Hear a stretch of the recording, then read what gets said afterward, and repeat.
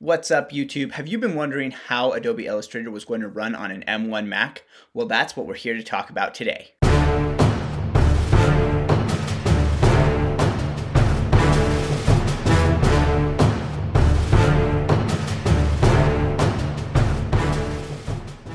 Alright guys, so you know that a couple weeks ago I did a video about whether or not it was a great time to leave Adobe to get one of these M1 Macs. And I didn't have an M1 Mac at that time. In fact, I don't think anybody did except for early reviewers, but I do have one here now. Now in that video, I recommended that you not go ahead and upgrade if you didn't need a computer right now. And the reason for that is that these are the base model Macs. They are not going to get any worse. They are only going to get better in the future as they bring out the more pro machines. So it's a great time to wait and see what happens, see how much more powerful they get. But my wife was in need of a new laptop, and we had been holding off until the M1 Max came out so that we could get her something new that would last for a really long time on the new chipset. She doesn't do a lot of intense graphic or video work, and so she didn't need the best of the best or anything like that. So we actually have the gold MacBook Air.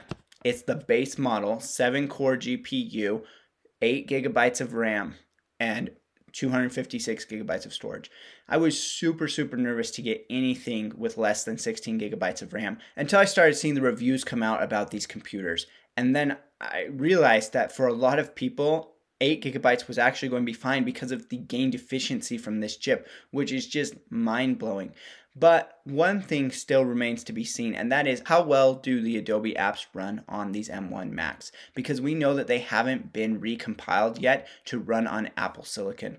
And a lot of people have tested Photoshop, and a lot of people have tested Premiere. I've even seen somebody test After Effects, but I haven't seen anybody test Illustrator or InDesign yet. And I know that a lot of graphic designers are probably wondering, could they use one of these machines? And so that's what we're going to find out today. We're going to go ahead, download Illustrator onto here.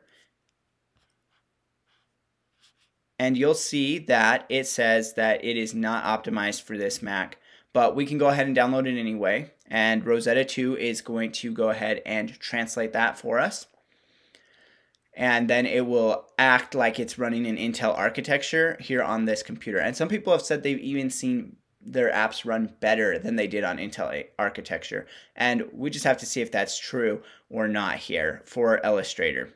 I haven't seen anybody do this, and I think that's because Illustrator is not the most intensive of the Creative Cloud apps, so most people are trying to do benchmarks. They're trying to show just how powerful these chips are. I just want to see how Illustrator runs. I'm not going to be doing any benchmarks. I am running screen recording software at the same time, so that will take some resources, but that doesn't seem to have been a problem in other people's tests. So really, we're just going to see how well Illustrator runs on here. If there's hiccups, can we do the types of things that we need to do? And so let's go ahead. We'll open it up here.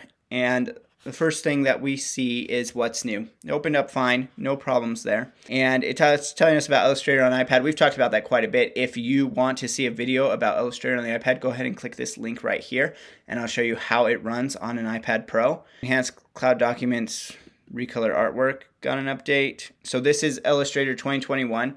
So they're just telling us little things. This is one of my favorite new things in 2021 right here is the type precision. I think that's going to be super useful. I hope Affinity brings that to their software as well. And then library sharing. Nice. Okay, so nothing too major here. New stuff in Illustrator. Let's go ahead and click done. And it's going to say Cloud Documents. You can see that the documents from Illustrator on my iPad, where I was doing the videos for, have actually populated here already because they're in the cloud. And so Creative Cloud is syncing that up. And that's one of those things that I've always said. If you want cloud storage and cloud functionality between your documents, your programs, your devices, Creative Cloud is a good way to go. And it makes sense to pay a monthly subscription for something that's an ongoing service like that. What doesn't make a lot of sense is for people who don't use the cloud features, they don't use the ongoing services, to pay a monthly subscription for the apps over and over again. And so let's go ahead and look here. We're just going to create a new document. And again, I'm not doing any special tests. I'm just seeing what it can do, how snappy it is. It's very snappy so far. Let's just go ahead and we'll start with a letter-sized page and create. Okay, we did get a beach ball there for a second as it opened up, but that didn't take very long at all. It was very quick, but we did get the beach ball. Let's go ahead and we'll just start off. You know, my favorite test is to try and make a van. So let's go ahead. We'll grab our rectangle tool. We'll lay down the base of our van. icon here. Round out our corners.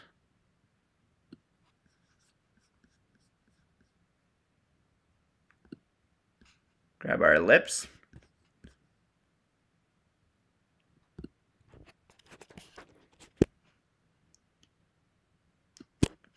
Tires. Duplicate.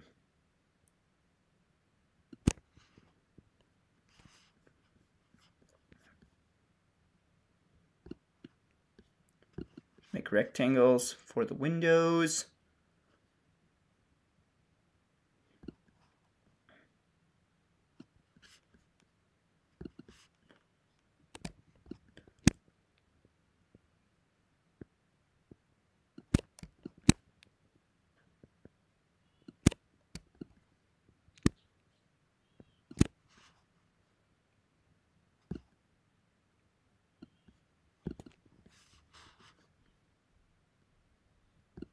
Make the inside of the tires.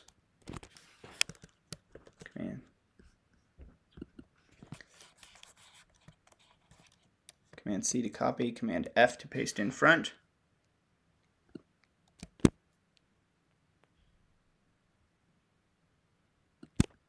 Go.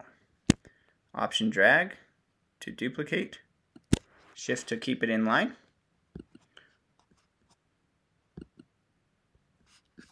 Looks like that one went behind. So let's check our layers. Pull that up. Target that ellipse. Drag it up above. All right. So we were able to do that pretty easily. Drag that up to make a window there. And now let's go ahead and let's add in some color here. So properties panel. We're going to make the van yellow.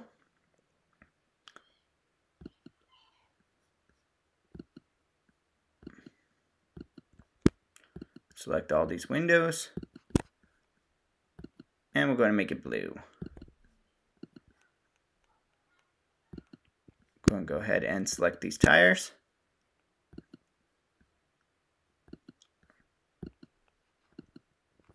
Go ahead and make them black. Select them all. Duplicate them.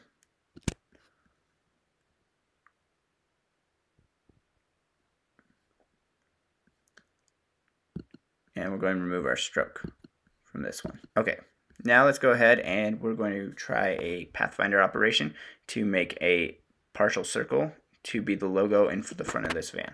Let's go ahead, we'll drag this off so we can get an exact copy here. Drag one of these circles up. Resize around the center. Take that. Grab our shape builder tool. I just recently did a video on the shape builder tool on the iPad. So we've had it on desktop for a long time, but it's the first time we've had it on the iPad. So go ahead and check up here if you want to see. Let's go ahead and erase these. Grab this guy. Right there. Back to our properties. Go and give him no fill. And kind of a silver stroke.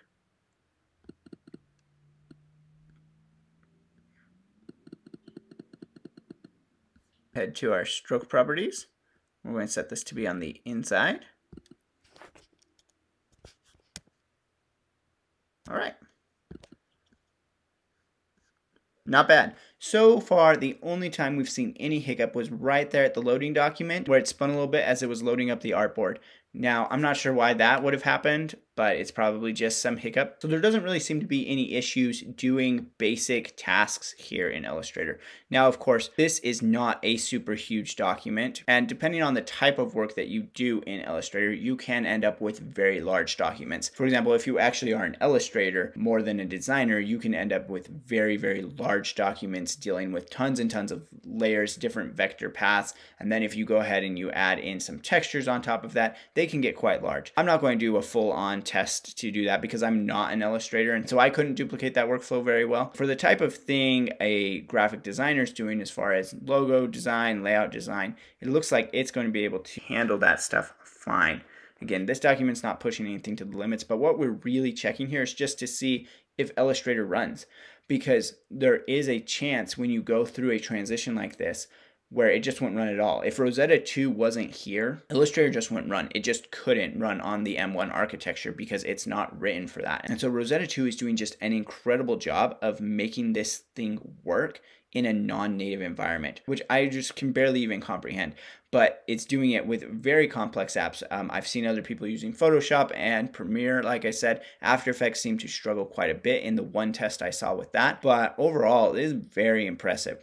And it's not Adobe that's doing anything. This is exactly the same Illustrator application that we had before. This is the 2021 release that they released at Adobe Max, and that's it. Like, nothing has changed for this. It's just being run through Rosetta 2. So the gains that we see on native apps should just be mind-blowing because this is running so well. Now, I don't have an old Intel base model MacBook Air to compare this to, and so I can't do just like an apples to apples comparison. My main computer is the iMac that's over there. You've probably seen it in some of my videos, and it's actually quite old. It's a 2013 iMac, and so we're looking at like a 7-year-old model year. I've had it for about 6 years. It was pretty spec'd out at the time that I bought it. 16 gigabytes of RAM, a terabyte of storage, and it still works pretty well, but there are some hiccups along the way. It definitely struggles to run Illustrator. When things get larger and that kind of thing, it can struggle for sure. It struggles with some video editing applications, and so I do want to try video editing on here, so I might try editing this video on here with DaVinci and see how that goes. There is a native version of DaVinci. It's a beta version, but it is native out for these Macs, and so I might try that out next. Maybe I'll just try editing this video here. But overall, very impressed. And I feel like if Illustrator is your main application,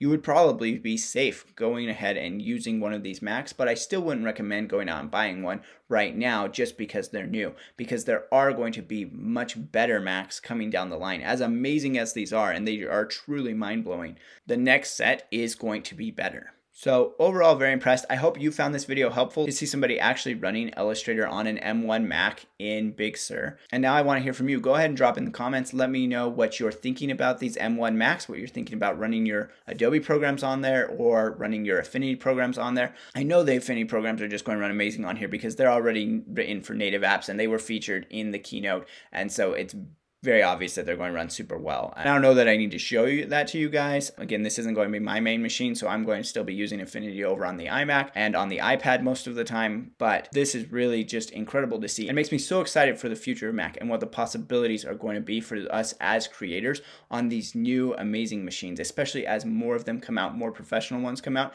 It's going to be amazing for us. So go ahead, drop in the comments. Let me know what you're thinking. Are you getting a new computer? Are you waiting? If you're a Windows user, are you thinking about switching from Windows to Mac because of these incredible performance gains? Just let me know what you're thinking, and let me know if there's other things that you would like to see me do on this M1 Mac. We'll chat in the comments, and I will see you in the next video.